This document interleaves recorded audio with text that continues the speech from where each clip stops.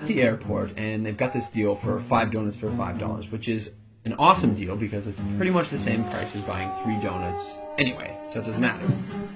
And I set my stuff down, and I pick up the paper, and I start reading the paper, and this guy sits down across from me. And so I, look over the paper, and he kind of gives me a bit of a smile, and I give him a bit of a nod, and I go back to reading the business section.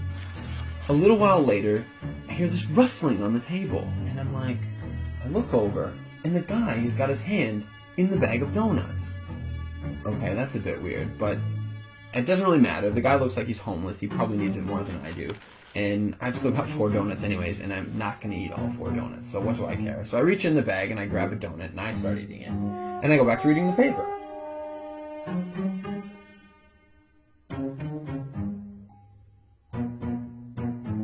So I'm just getting into the social pages, and I hear this rustling on the table again. And I look over, and the guy's got his hand in the bag of donuts again. He takes a bite, and I'm like, what the crap? Now I'm getting a bit angry, but the precedent has been set, and so I don't feel like I can say anything. But I reach into the bag a bit more aggressively, I take a bite, and I just shake my head like, whatever. So a few minutes have gone by, and there's this call on the loudspeaker for the next departure, and the guy gets up and he starts gathering up all his stuff, and he gets to the end of the table and he stops, and I see him out of the corner of my eye, and he reaches into the bag and he pulls out the last donut, and I'm like, seriously?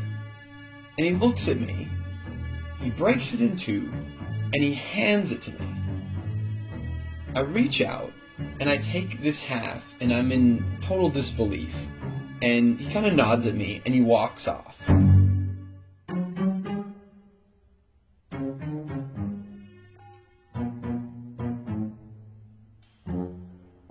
So, while I'm sitting here, pondering the absurdity of what's just happened, I hear the call for my flight.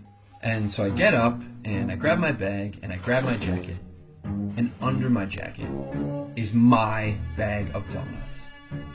Not only was I eating that guy's donuts the whole time, and he didn't say anything, he took out his last donut, and he broke it in half and gave it to me.